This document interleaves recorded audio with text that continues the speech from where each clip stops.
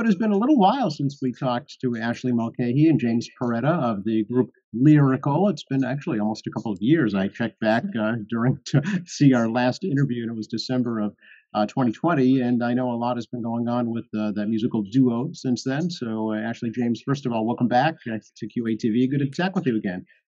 Thanks so much for having us.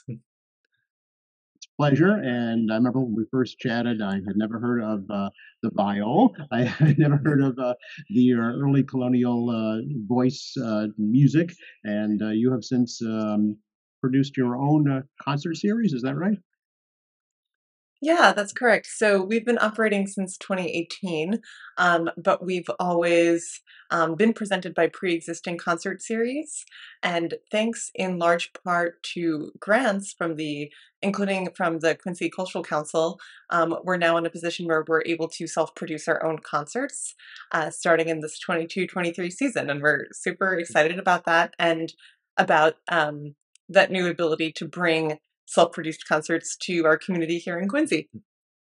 So how is it different to self-produce a concert as opposed to being under the umbrella of another producer? You know, and what are the benefits of that? It's a lot more work. Yeah. Yeah. I'm sure that's true. Yeah. Yeah, and especially, just trying to get the word out. We're not coming in with we don't have someone else's audience that we're just borrowing, and we're really, working on building our own. Um, so we've been doing a lot more publicity work. The benefit, though, is Yeah. that we're able to, really bring our concerts to the communities that we want to reach. So there, to the best of our knowledge, was no pre-existing early music concert series here in Quincy, despite the fact that Greater Boston is kind of internationally renowned for its early music activity. And we wanted to bring that, as local as possible. So that's, kind of the flip side of all the extra administrative work. So. Yep. Sure. You know, we're happy to help you do that in our small part here at QATV. Maybe we should, take a step back. 2018 is when Lyracle, right, is what the group is called, was founded, and let folks know what Lyracle is. Yeah, so Lyracle is a group that is dedicated to music for the voice and for the viola da gamba, or the viol, and instruments in that family. There was a robust historical tradition, especially in the 16th and 17th centuries in Europe, of accompanying a singer with one viol. The way that the instrument is built and set up, it has more strings than a cello, but it also has frets like a guitar, but you still play it with a bow. And so you get this nice mix of a really nice sustained sound, but also the extra strings and the tuning and the frets make it so that you can play chords a lot more easily. And so you can get this really unique sound that I think it gives you a very special way to accompany the voice and get a really unique sound. And this was something that was done historically quite a bit, but is fairly uncommon in modern practice. And so our main mission is to make that practice more widely known and hopefully inspire some other people to take it up as well. One really cool thing we like about the practice of accompanying a voice with a viol is that a lot of how do I say this? We know from many existing primary sources, mostly written in words, that people were doing this. They were accompanying voices with viols. But we don't necessarily have so much existing notation for voice and viol. So instead, it's a lot of putting together different contextual clues. And since we have a lack of documented notation, but a wealth of documented written sources about this practice, we've become really interested and invested in chasing people, players, music makers, rather than composers. And that's kind of become part of our mission as well, to tell the stories of people throughout history who've engaged in this practice, and put the focus there rather than, who wrote for this practice, which kind of started as a practicality because of the dearth of notation that I mentioned. But actually, we found that we really liked that storytelling aspect, and that focusing on the musicians rather than the composers has allowed us to, um, you know, just animate the experiences of a much broader range of people. So in addition to musicians, you're also researchers. Yeah, yeah. Ashley does most of the let's say archival digging, and then I come in and make arrangements for the things that we're actually going to play, whether that's taking a polyphonic, so like a 3, 4, 5, even 6 part piece of vocal music, and boiling it down so that she can sing one line and I can play the others on the viol, or looking at basso continuo notation, where there's just a bass line and figures, which are these numbers that tell you basically it's kind of like a lead sheet from the I guess that would be more around the turn of the 17th century is when that started being more of a thing. And so that's something that I'll look at and either play from spontaneously or think about based on the text what needs to happen in this particular place or this particular place. But yeah, that Ashley does a lot of reading and I do a lot of arranging and improvising. I'm sorry. And improvising as well as improvising, sort of part of that. Yeah. Help think, and listening to you describe this, it reminds me a lot of the oral history of the indigenous people of this country. There's really not a lot written down about their music, or their conversations, or their language for that matter. It's all an oral history that continues through the generations. So how do you research that without the contextual folks who started it? This is how you do it, right? You talk to the existing folks, and look through the writings that are available. Yeah, and it's we're in some regards we're lucky that it's not really so much an oral history. It is, in this case, it is pretty well documented. That documentation just isn't, it's very incomplete. It's incomplete, and the majority of it is historical and contextual rather than notation. Whereas if you go 100 years later, let's say, and you're performing the music of Handel or Bach, you have the music, you can sit down and you can play it. Right. Yeah. You're not kind of contextualizing it just to be able to play something. There's already something there for you to play. So. Right, exactly. Yeah. So in many ways, it's harder because you're creating before you're even performing. We love that about it. Yeah. So you both live in Quincy, but talk to us about a little bit about your educational background, if you could. Yeah, so we both did our undergraduate degrees at the University of Michigan. I started there as a cello performance major. A few years into that, I actually also picked up a computer science degree. Of course. Yeah. So I have this sort of like dual track career going with music and computer science. I'm currently working on a PhD at Northeastern in computer science, which I guess that's new since the last time we talked, I think. But also while I was at Michigan, I had already been getting into early music and playing Baroque music, and I studied a little bit on a Baroque cello with a teacher there, and saw one of that teacher's other students playing the viol, and thought, oh, that's cool, I'll pick that up. And then a few years later, I picked it up and fell in love, and that's sort of my main instrument right now. And Ashley, you're the voice behind the music, right? Yeah. Yeah, I guess my education is somewhat more traditional.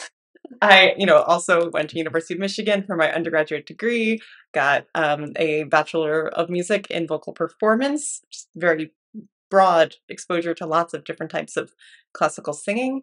I also concurrently did a Bachelor of Arts degree in Italian language and literature, which is great because it now allows me to do a lot of research in Italian and translate for us when we do Italian repertoire. And then I took 2 gap years and then went on to Yale University School of Music and Institute of Sacred Music for a very specialized master's degree in a program that goes by the nickname of Foxtet program. Basically, it's an octet of singers, a 2-year program, so 4 singers every year, 1 soprano, 1 alto, 1 tenor, 1 bass, and that group of 8 singers sings a lot. A lot is an understatement. Every day together, and we worked on chamber music and choral music, but also very intensive solo training. And kind of the easiest way to say it is everything except opera. So early music, choral, chamber, art song. It was incredible. I must say, it's inspiring to see young people such as yourselves so excited about music that dates back centuries. Do you find that your audiences, who are your audiences, would you say? We're still kind of We're still figuring that out, as our first self-produced venture. Traditional early music audiences are not our age, by and large. And we're trying to reach broader audiences, by keeping our ticket costs kind of at lower than the average, maybe for the area of Greater Boston, and also, we're very aware that we're living in a community with that's beautifully multinational, and we're trying to make our concerts accessible to as many people in Quincy as possible. So we've hired a translator, who's another one of my fabulous singing colleagues, to translate the texts and spoken bits of our upcoming concert into Chinese, so that we're able to reach more people in our community and hopefully have a more diverse audience as well than you might typically find at an early music concert. Oh, sure. And we're here to talk about your upcoming concert. This will be September 16th at 7:30 at the United First Parish Church, the Church of Presidents in Quincy Center. Viol Vignette, celebrating forgotten viol players through music and storytelling. And as you mentioned, tickets are available. And is there a website for folks to go to? Yeah. So we have an Eventbrite page that there's a link to on our website, lyricalmusic.com, under on our events page on our website. Great. So tell me about that show. What is going to be happening that evening? Yeah, well, so we mentioned this a little bit earlier, that rather than picking music for our concerts based around composers, for example, we research people who play the viol, and figure out what we can about their musical lives, and then sort of pick music to decorate the narrative that we want to tell about their lives. And so this concert, we've divided into 3 different vignettes, and one of the ways that we put our grant funds to use is that we're bringing in an actor to collaborate with us and to do the narrated parts of the concert. So the first vignette is about a woman named Anne Ford. Yeah, Anne Ford had a pretty crazy musical story. So she was a London socialite, and in her early 20s, she was pursued by a man who was about 40 years her senior. And she was just really not interested in that. But her father thought it was a great idea. So she ran away from him, and she appealed to her very wealthy friends for funds to launch a concert series by which she intended to become financially independent from her father. And they fronted her the money. She rented out a theater in London's Haymarket, of all places. And in 1760 and 61, she ran this very successful concert series and invited the most illustrious musicians of London to perform with her. And one really cool thing is that many of her concert programs are still extant. So, we'll be playing pieces that we know she played on the viol or sang or accompanied herself own singing on with the viol. And we'll have our actor friend Danielle Boyven read, from those concert programs and read from a very cheeky pamphlet that she wrote about her experience putting this series together. So that's our first vignette, and each vignette's about 20 minutes. Okay. Then our second vignette. Yeah, his name was Dudley Ryder, and at the time of him writing this diary, he was an English law student. But he, from time to time in his diary, wrote bits about just how he just loves playing the viol for fun, or like his experiences in his lessons. It seems pretty likely that he studied with the son of Saint-Colombe, who was a very well-renowned French viol player. And he talks about, going over to such and such's house and playing music together, or someone came over to his house and they played some duets together.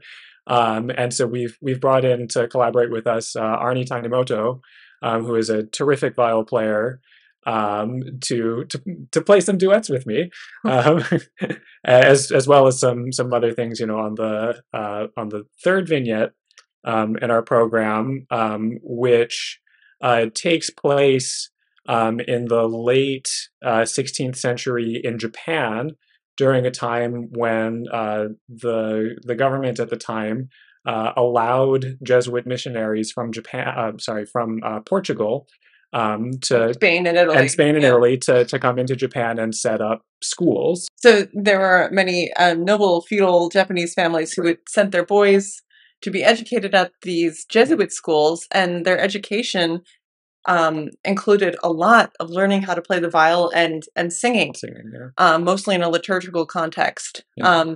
But four of these boys were selected to go on a extensive European tour, basically to kind of demonstrate their success and the success of the Jesuit missions, and convince European governments to give them more money, so to continue the Jesuit mission. And this vignette was the trickiest to put together, because so much of what all of what we have, is in the words of the Jesuit missionaries, not the boys themselves. But we really wanted to celebrate their musical experiences and musical accomplishments. A lot of the sources that we have say things like, we went to mass and heard the boys play and sing mass with viols. They're so, and then they praise their musical skills. So, in this colonial context, there are a lot of really harsh, ugly realities.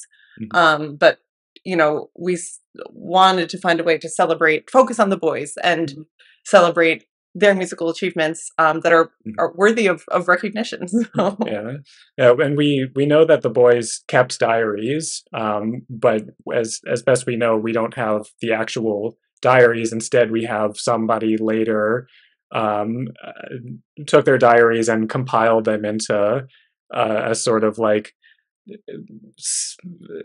somewhat fictionalized account. Yeah, they would sort of, a common practice at the time, like if you're writing a biography, is you like set the scene as like these people are in a room talking to each other, and it becomes this kind of dialogue thing rather than like what we know today as a typical biography.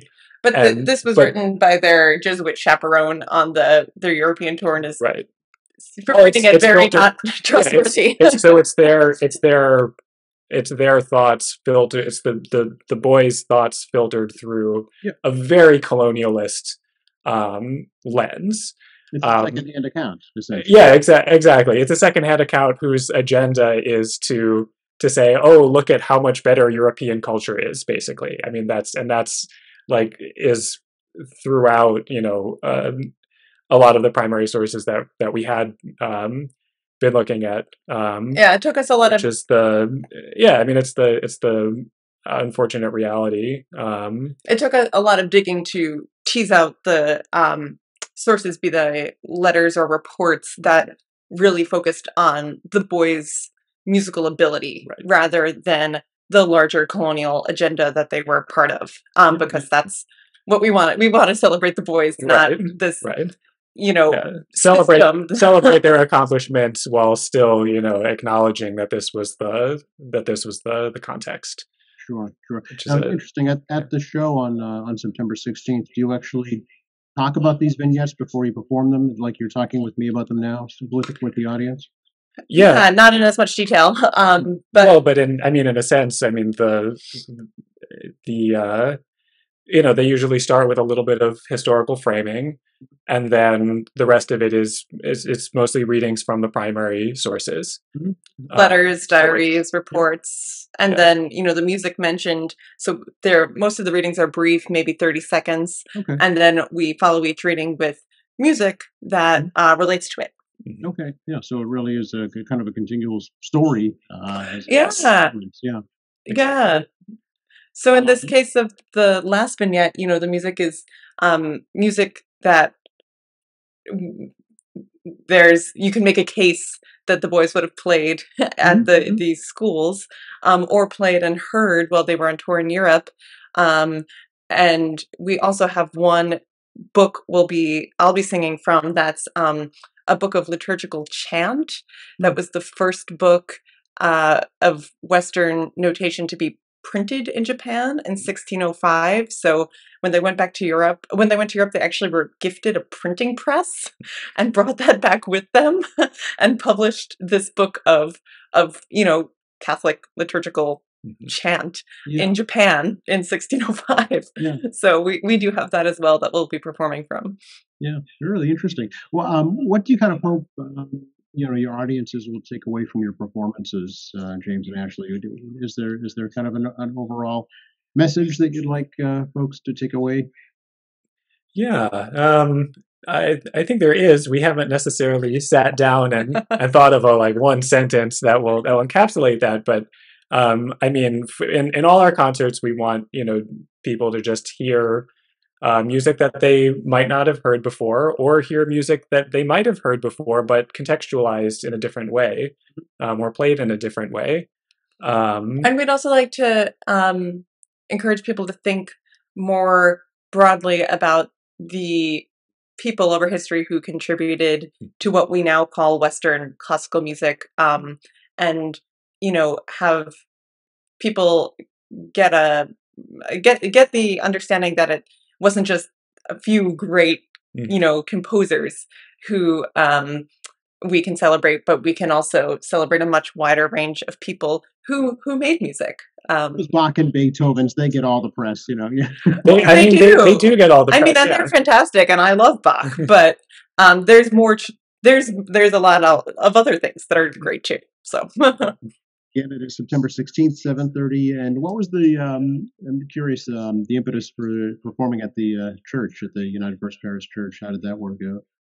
Yeah. Well, one factor is that it's right in the heart of Quincy Center, and very easily accessible by train and bus as well. I think that was probably the main consideration. Yeah, it's right kind of in the heart of the community, and people know it and recognize it and know how to get there. And it's the kind of place where someone could walk by and see, oh, there's a concert happening, rather than it kind of being tucked away in the basement of a whatever. Sure. It's the acoustics in the sanctuary are actually quite good as well. I think folks will enjoy that venue for sure. Mm-hmm. Have you had any other performances since last we chatted back in 2020? Yeah. Yeah. So I think the mainly the performances that we did were of a program that grew out of the video that we produced and shared with you last time.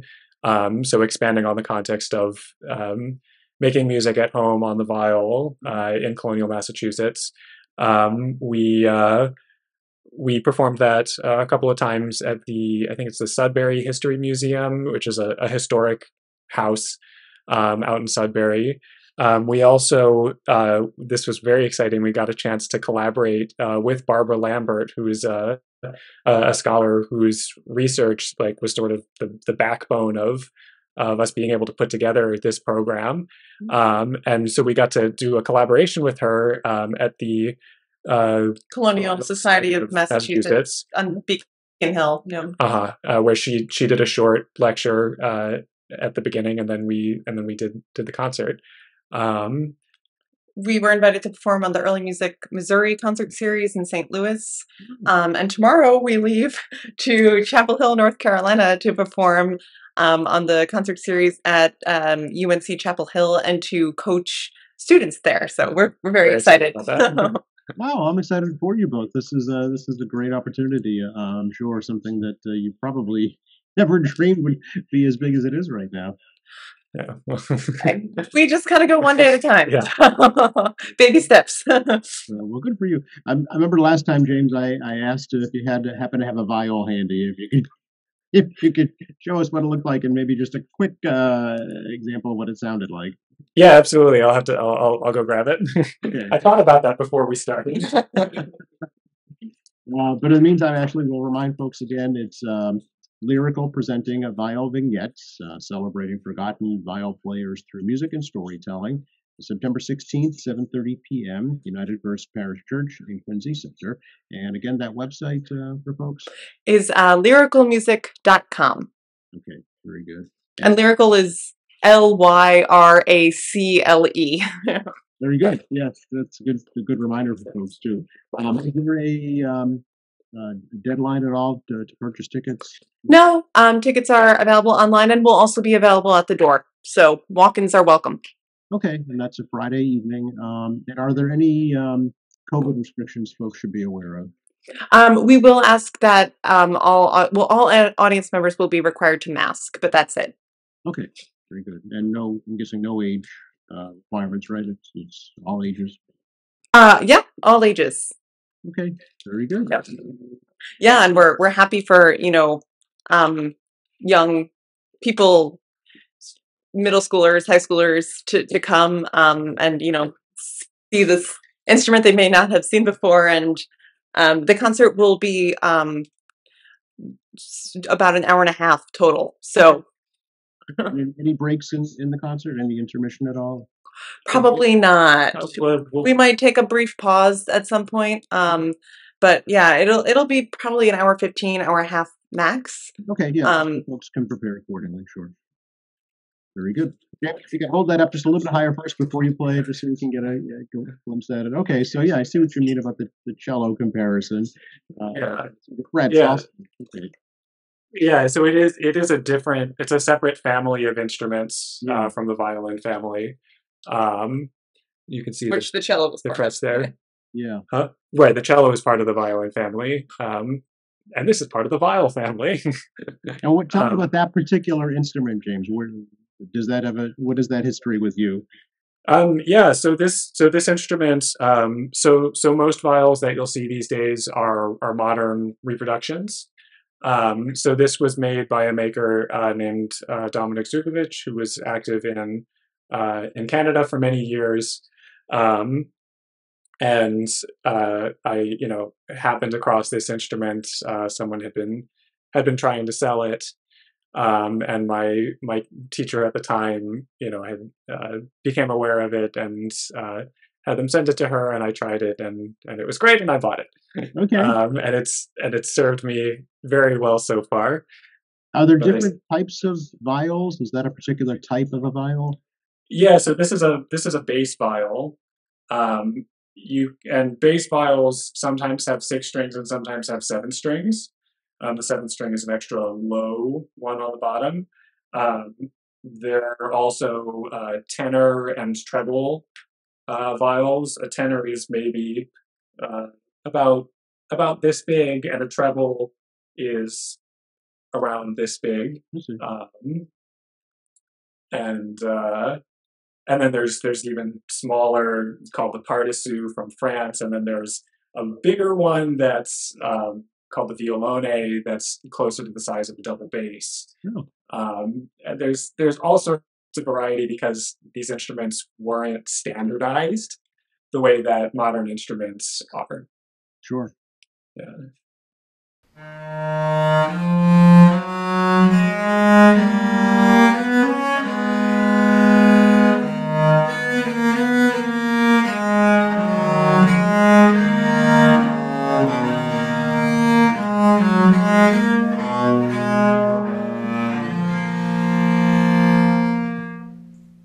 So that's something that shows, the nice, sweet sound and chordal playing, and that piece is from the early 1600s.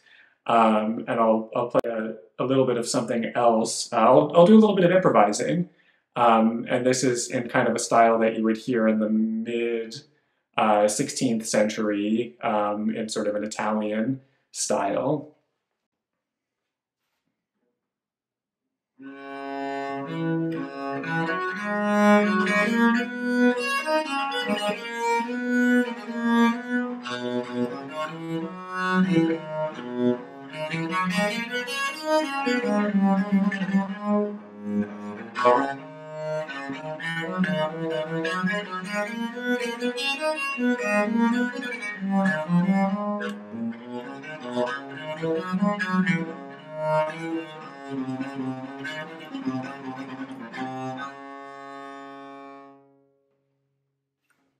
It does have a unique sound. Yeah.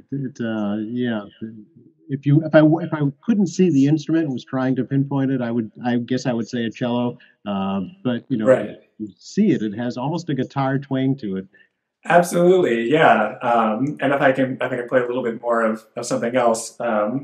It also happens that this instrument sounds great for, let's say, jazzier things. So if I were to, and playing it plucked, it has this really warm.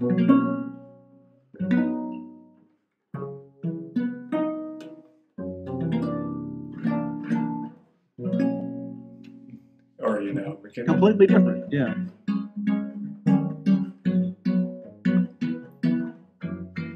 That sort of kind of thing. I like to play lots of different kinds of music. Yeah. Well, we don't want to give away too much. We just give folks a little Sure. Yeah. Well, to hear that, you'd have to come to one of my solo performances once I figure out when those are going to be. Okay. You'll have to let us know. But in the short term, it's September 16th, 7:30. Lyracle presenting a viol vignettes at the United First Parish Church in Quincy Center. Anything else we should let folks know about? No, I think we've covered a lot. So. We sure have. Yeah, I really appreciate the opportunity to talk to you both, and I wish you great success in your show here in Quincy and in your future performances. Thank you. Thanks for having us. Very welcome.